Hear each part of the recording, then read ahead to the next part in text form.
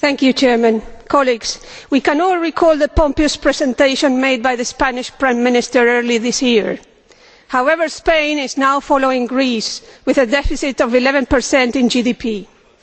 The EU bureaucracy immediately looks around to find someone to blame, but the fact is that it is this bureaucracy which is responsible for the crisis because it brought countries into the eurozone in the knowledge that their economies were not up to speed. Or do we employ 1,000 people in Eurostat just to be a data collector? The hedge funds may be taking advantage of the situation, but they did not cause the crisis. The EU now demands cost reductions, but is it realistic to expect the cost of the public sector in Greece to be reduced if 20% of the working population is employed by the state and 50% of SMEs have the state as its only client?